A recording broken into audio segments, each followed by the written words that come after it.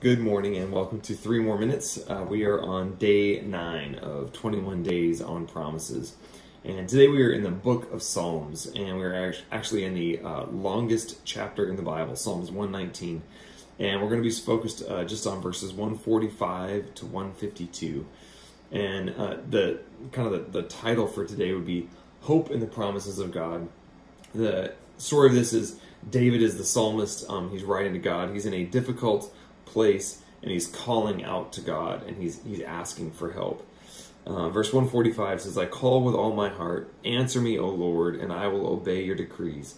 I call out to you, save me, and I will keep your statutes. This is like David pleading. He's like, God, help me. Like, I'll do whatever you need. Like, just please help me. Verse 147 says, I rise before dawn and cry for help. I have put my hope in your word. My eyes stay open through the watches of the night, that I may meditate on your promises. The way this sounds at first is like, hey, he's disciplined, right? He's getting up early, he's staying at night just to read God's word, just to spend time. And what the Hebrew word here that they're using is actually kadam, and the way it's paired is actually implying a sleeplessness. So it's not like he's choosing to wake up early or he's choosing to stay up through the night to focus on God. He can't sleep. Whatever is going on in his life, whatever is concerning him, whatever worries are weighing him down is robbing him of sleep. Is that something that we can relate to? That we have a hard time sometimes knowing what's going to happen and we can't sleep.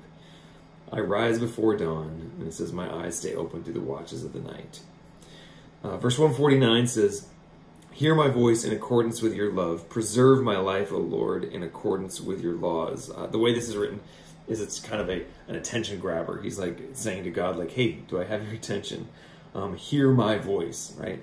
Verse 150 says, those who devise wicked schemes are near, but they are far from your law. Yet you are near, O Lord, and all your commands are true.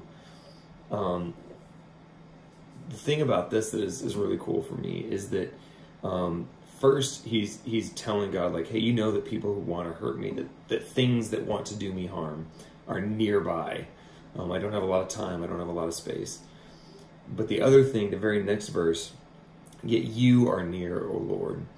And what I hope you take away from this, what I'm trying to take away from this today, is that even when things are near to us that are concerning, that are scary, that are making us wonder if we are okay, God is also right near us. God is also right there waiting and helping, hoping to help us if we will just let him. So hopefully we can put that faith and that trust in him this week.